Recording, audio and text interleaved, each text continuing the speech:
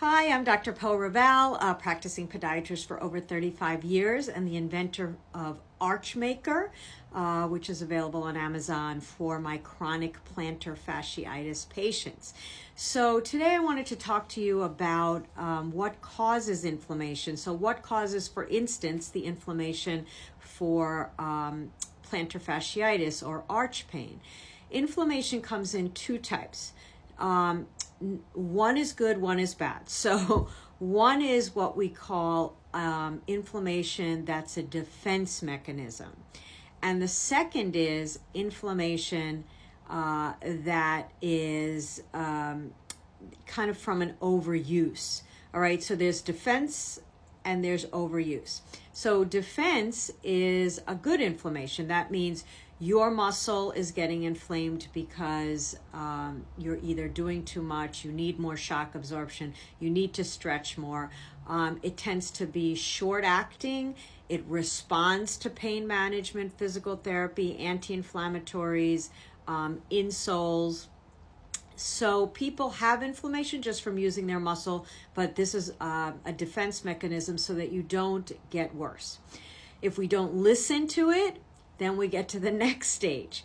The next stage is chronic inflammation, and this is called bad inflammation. It's from overuse injuries. So we're not listening to our natural cues to kind of slow down, and we just keep powering through it. We end up with something chronic. So chronic means that you're going through a process of anti-inflammatory, stretching, physical therapy, insoles, and nothing's working. And this is not where we want to be. But I did invent Archmaker for plantar fasciitis, a type of inflammation for these chronic people.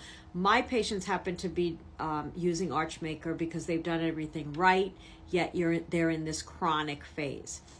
So we've talked about there's a link actually in my profile that shows you things that can be done for plantar fasciitis at this stage of chronicness or as a defense mechanism, and the procedure to follow. You can follow these things on any muscle belly, so check out the link. But another treatment that's come into focus, especially in the blue zones all over the world, is if you're not familiar with blue zones, these are people that live to old age with very little injury or pain.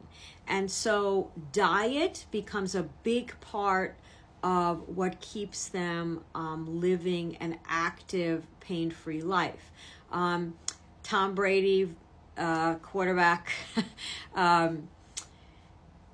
also follows something that we would consider kind of an anti-inflammatory diet. And that includes a lot of raw vegetables, unprocessed meats and vegetables, foods that are very rich in nutrients, but don't have high fats or processing things that are bad for you.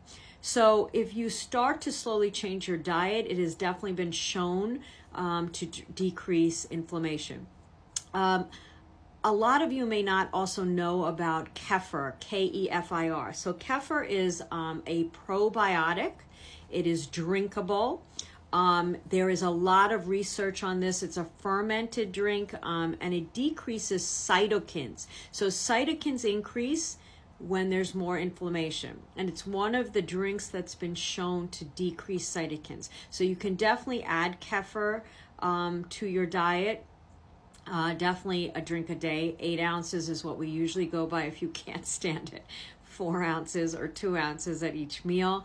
Kefir certainly a supplement to a nutrient-rich raw diet. All right, so I hope that helps, that this is why we get inflammation, the types of inflammation, and some of the newest research on how we can decrease the chance of inflammation and live a closer pain-free life. Hope that helps.